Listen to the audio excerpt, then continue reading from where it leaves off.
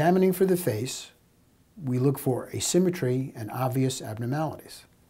This includes evaluating facial nerve function. Wrinkle your forehead for me. Close your eyes real tight.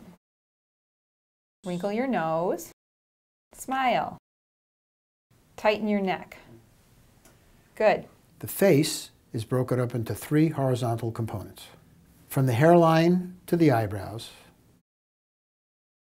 from below the eyebrows to just below the nose, and from below the nose to the chin. Relationships between these areas can affect the appearance of the face and relationships of the forehead, nose, and chin. Common abnormalities seen are squamous cell carcinomas and basal cell carcinomas. Obvious asymmetry or deformity of the nose, or wrinkles of the forehead, around the eyes, or upper lip. The nose is divided into the bony and cartilaginous components. The bony component, known as the bony dorsum, is made up of the paired nasal bones, which are actually fairly narrow, the nasal process of the frontal bone, and extensions of the maxillary bone on each side. The cartilaginous component, known as the Cartilaginous Dorsum, is the central area of the Cartilaginous Septum. At the inferior aspect of the nasal bone are the upper lateral cartilages, which are attached to this bone as well as to the nasal septum. Going inferiorly is the nasal tip, which is comprised of the lower lateral cartilages and the caudal end of the nasal septum, which give the shape and form to the tip. In looking at the nose from below, one sees the Nasal Ala and Columella.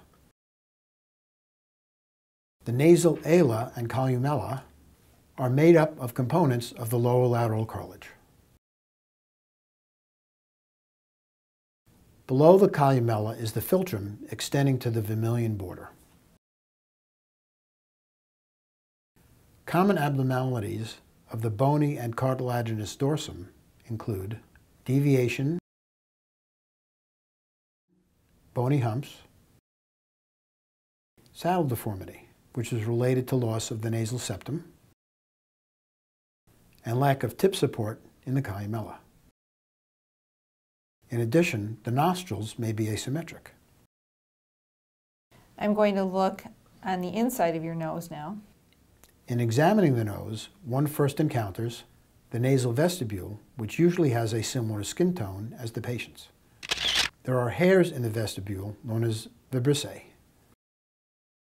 The vestibule, because it has hair follicles, may develop infections, as does the skin. The nose is divided into 2 cavities. The midline structure is known as the nasal septum. The mucosa is usually pink. The septum may be deviated to one side or the other, or both. The septum contains 2 components, cartilaginous and bony. The cartilaginous component is known as the quadrilateral cartilage. The bony components include the perpendicular plate of the ethmoid, which comes from the skull base, and the vomer, which extends up to the face of the sphenoid sinus. Inferiorly, along the floor of the nose, which runs parallel to the roof of the mouth, one might see the maxillary crest, into which the quadrilateral cartilage sits. Lateral to the lower nasal septum are the inferior turbinates, which, when enlarged, may be mistaken for a nasal polyp. The turbinates tend to be pink in color. If it is erythematous, it tends to suggest inflammation. If it appears pale blue, allergy should be suspected. If you use an otoscope with a large nasal speculum, one can often get a better view of the posterior aspect of the nose.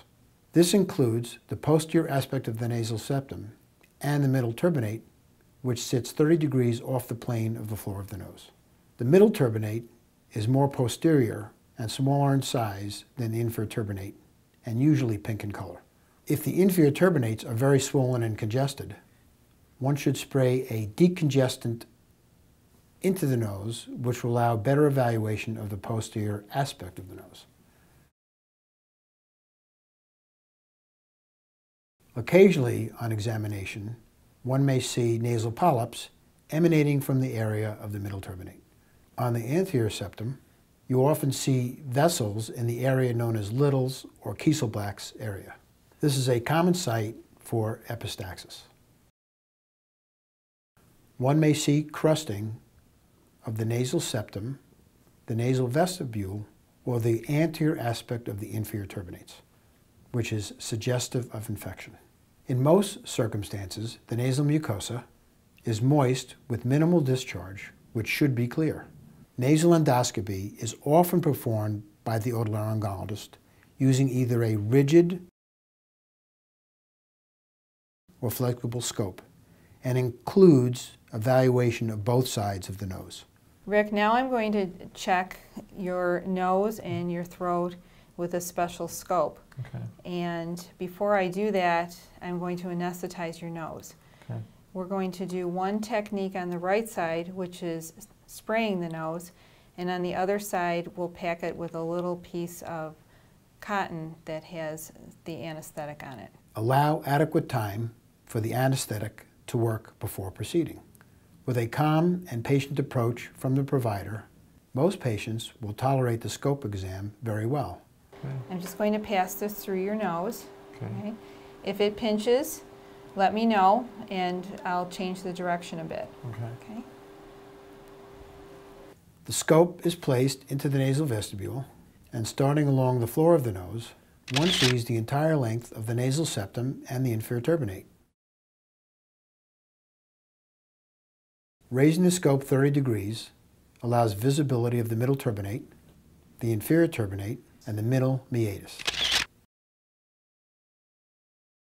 The middle meatus is the area of drainage of the maxillary and most of the ethmoid sinuses. Any purulent drainage is suggestive of infection. This is the most common site for nasal polyps.